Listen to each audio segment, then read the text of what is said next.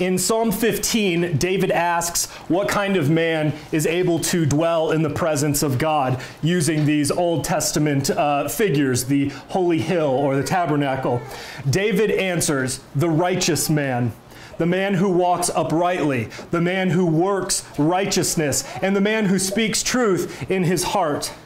He lists these things that the dweller of God does. His manner of life is upright. That's his walk. He labors to do good, his works, and his heart is pure. He entertains truth in his heart, not wickedness. His inner man has integrity with his outer man. And then he contrasts this with what he does not do. What does the man who dwells in God's church not do? David says, he does not backbite with his tongue. He does not do evil to his neighbor. He does not take up a reproach against his friend. These three phrases are all interconnected. They are multiple ways of saying the same thing. David is saying that the godly man does not slander other people. He does not speak spitefully of them. He does not speak maliciously. He does not employ speech with the intent to harm his neighbor's reputation, to impugn not just anybody, but his friend. That's what a backbiter does. And when David says he does no evil to his neighbor, he does not have in view primarily physical violence, but violence that's done with words, with your tongue, words that are used to injure someone rather than edify and build up. When David says he does not take up a reproach against his friend, what he means is that he does not cast slurs on his friend. He has in view a kind of taunting or saying things with the intent of bringing disgrace on him, speaking lies about them, bearing false witness, and, as I said, not just anyone, but his friend. This kind of man will not dwell in the presence of God.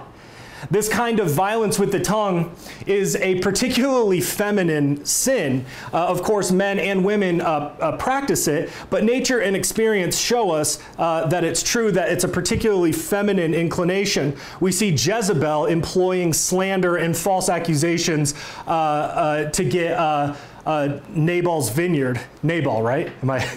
Naboth, yeah. So women in particular are prone to speaking maliciously to others behind their back. I mean, this is almost a trope in popular culture. Women are very nice and pleasant in person, and then they trash them behind their back, where men are usually more direct. And if a man engages in this kind of behavior, he's not only sinning, but he's sinning in a particularly feminine kind of way. What we are supposed to do as Christians is if you have a problem with somebody, you don't trash them behind your back. You do what Jesus says, and you go to them in person.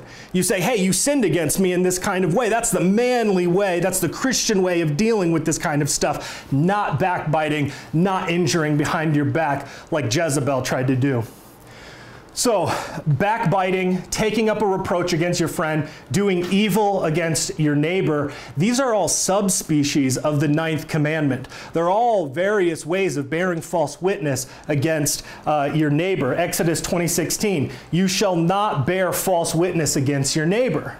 Elsewhere in Exodus, Moses says, you shall not spread a false report, and do not join the wicked by being a malicious witness. Notice that the commandment is not just don't lie, it's don't bear a false witness, don't lie about your neighbor. James says, with the tongue we bless our God and Father, and with it we curse men who have been made in the similitude of God. James 3:9. One of the reasons it's important to speak truthfully of our neighbor is because it's important to speak truthfully of God. We are to be people of truth who speak accurately of reality.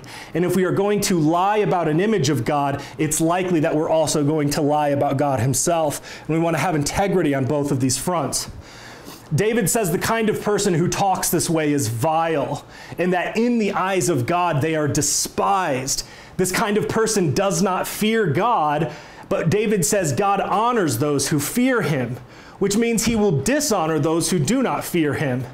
The reviler and the liar, Paul says, will not inherit the kingdom of God. They will be cast out into utter darkness. You will not go to heaven if you are this kind of a person. You will not dwell with God in his tabernacle. You will not dwell with God in his holy hill.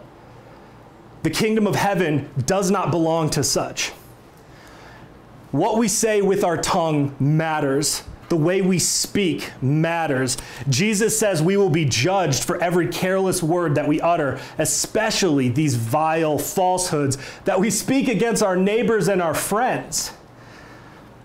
So we need to be careful about what we're saying about others when they're not around and when we're talking with them. We have to be careful with what our tongue says. And the thing that David points out here is that it doesn't start with the mouth. It starts in your heart. Notice what David says of the righteous man. He speaks truth in his heart, and then he transitions to what he doesn't do. He doesn't speak falsehood with his tongue. Out of the abundance of the heart, the mouth speaks, our Lord says. So David goes from the heart to the tongue, from speaking truth internally to not speaking wickedness externally. So if you have spoken lies, if you have reviled your neighbor or backbitten your friend, God calls you to repent, to begin to speak truth in your heart so that you may speak truth with your mouth. This reminds us of our need to confess.